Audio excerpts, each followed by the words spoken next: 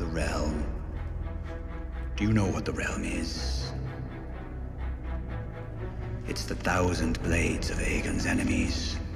A story we agree to tell each other over and over till we forget that it's a lie. What's up, ladies and gentlemen? Welcome back for another Game of Thrones and House of the Dragon video. In this video, we will be looking ahead at next week's episode. Now that we're about halfway through this first season, this show is about to be firing on all cylinders, and by the looks of this new trailer, we should see fireworks all throughout this next episode. Now let's have a look at what's going to happen this Sunday. After watching the last episode, which was my favorite thus far, I'm very excited to see where everything goes from here on out. If you saw episode 4, then you know one of its main focuses was on Rhaenyra's marriage. After Viserys gave her the option of finding her own husband, he eventually had to basically force her to marry Sir Laenor Velaryon before she ended up doing something that might ruin her name. As you all know, in the last episode we saw Rhaenyra having some fun with her uncle Daemon Targaryen, as well as her own guard Sir Criston Cole. Now, I don't actually mind her having some fun, but what I think doesn't matter. Her father Viserys, as well as all the other lords and ladies of Westeros, would see this as a stain on her name and virtue. Viserys wants to make sure she gets married before she does any irreversible damage. The new episode will focus on Rhaenyra and Laenor's royal wedding. Their marriage alliance will resurrect the relationship of houses Targaryen and Velaryon, who are arguably the greatest houses in Westeros.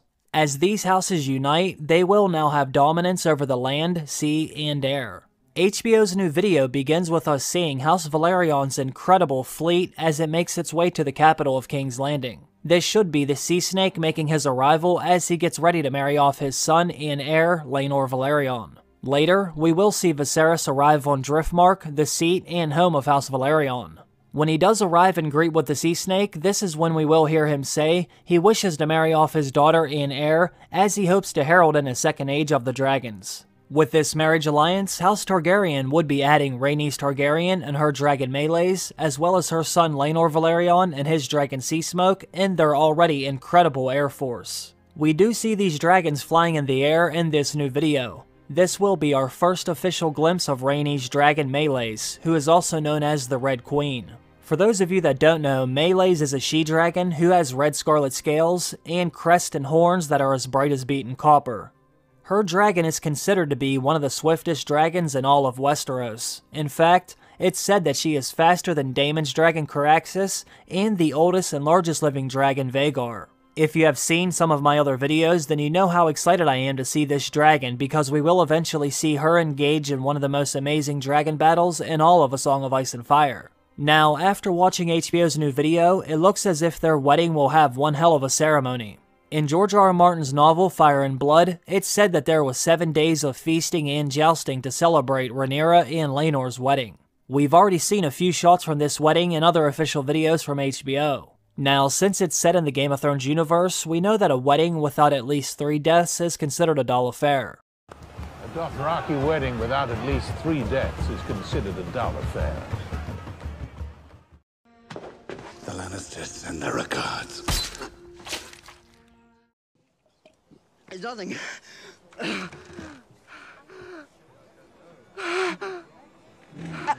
choking! Help the poor boy!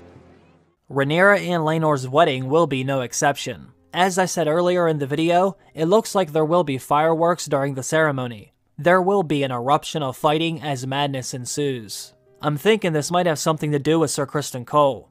Again, in Fire and Blood, we hear about Sir Criston slipping into Rhaenyra's bedchamber to confess his love. During that scene, he also offers to run off with her to the Free Cities where he would swear his sword to someone else. It says Rhaenyra declines the offer. Rhaenyra says that she's meant to be more than a wife of some sellsword, and if he can so easily forget his Kingsguard vows, then he would most likely do the same with his marriage vows. I think we might see something like this, but when he realizes she's getting married to Sir Laenor Velaryon anyway, maybe he flips out and starts a fight at the wedding. During the 7 days of celebrating Rhaenyra's marriage, Sir Criston does break Harwin's collarbone and shatter his elbow during the melee. It looks like they might have him do this at the wedding instead. Sir Criston Cole also defeats Joffrey Lonmouth, who also happens to be the lover of Rhaenyra's new husband, Laenor Velaryon. After Sir Criston smashes Joffrey in the head with his Morning Star, he dies from the head injury 6 days later. Once again, it looks like they might have him do some of these fights at the wedding. Now, Sir Criston will make a lot of enemies for this. Even Viserys will be angry with him. Alicent, on the other hand, isn't bothered by what he had done. And in fact, this is when she will decide to make him her own guard. We've even seen some evidence of this in HBO's other official videos. You can see Sir Criston and Alicent standing on the same side here as they give Rhaenyra dirty looks. As you can imagine, this will add gasoline to the already lit flame that is burning down Rhaenyra and Alicent's relationship. Right as it seemed like they were about to be friends again, their friendship will be shattered for good after this. Moving forward, Sir Criston will never look at her the same again. In fact, this wedding might be one of the last celebrations we see with all of these characters in the same room. Many of their relationships will be severed after these events. As we see the health of Viserys continue to fall, we will also see everyone start drawing their lines in the sand as the new lane opens up for the Iron Throne. If it hasn't been obvious already, Viserys will die very soon. We even see Alicent watch him fall down in the video. He might only be around for a few more episodes, and once he's gone for good, all hell will break loose. We hear Ser Otto's farewell before he leaves the city. He lets Alicent know Viserys will die very soon, and when that day is here, Aegon must be ready for the Iron Throne. He doesn't want it to end up in the hands of Rhaenyra, or even worse, the man standing behind her in the shadows, Daemon Targaryen.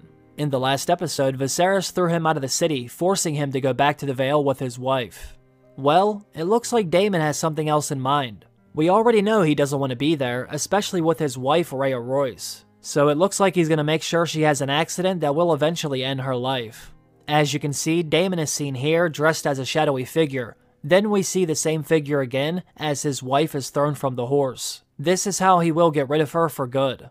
In Fire and Blood, it says Rhea Royce fell from her horse and smashed her head on a stone. Then she lingered for 9 days before finally feeling well enough to leave her bed, only to fall down and die within an hour of rising.